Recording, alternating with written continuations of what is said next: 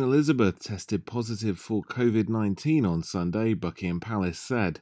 The health of the 95-year-old Queen, who has been fully vaccinated against coronavirus, has been under the spotlight since she spent a night in hospital last October for an unspecified ailment and was advised by her doctors to rest.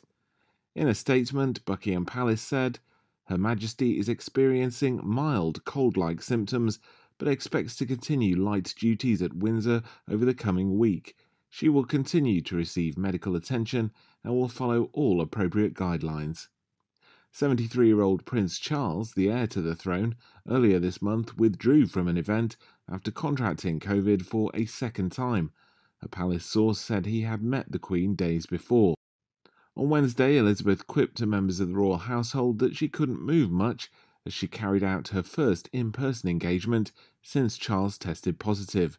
Elizabeth, the world's oldest monarch, celebrated the 70th anniversary of her accession to the British throne in early February.